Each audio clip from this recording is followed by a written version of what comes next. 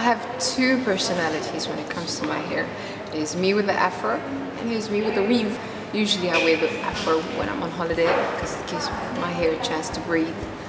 And when I work, I prefer to use a weave because then it's a lot more flexible. And think of it as white girl's hair. And you wash it and you condition it just like they do. From a styling point of view, like what I feel like doing is a more slick look, then I guess straightening would work. And yeah, and if I'm out and about, then I don't do anything to it.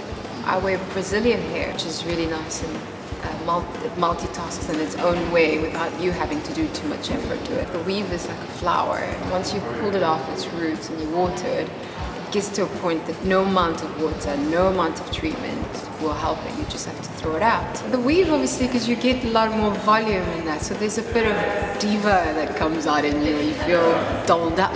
Where with the afros, it's more natural. Not that I feel less myself with the weave, but I feel more myself. So although I feel a lot closer, more me with an afro, it's just still very difficult to do work. There's different ways to do a weave. And I think the most realistic one is one where you use the glue and it's closer to your roots. And once you start tempering with your natural roots, I think that's where the problems start coming. I love, first of all, the long weave look. So I'm a big fan of having long hair.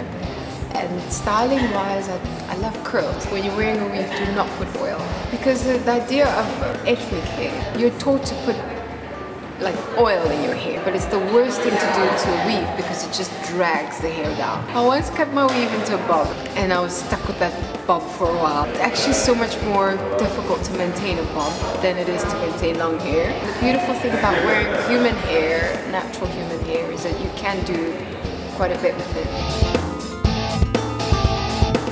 So get glamour hair on sale now.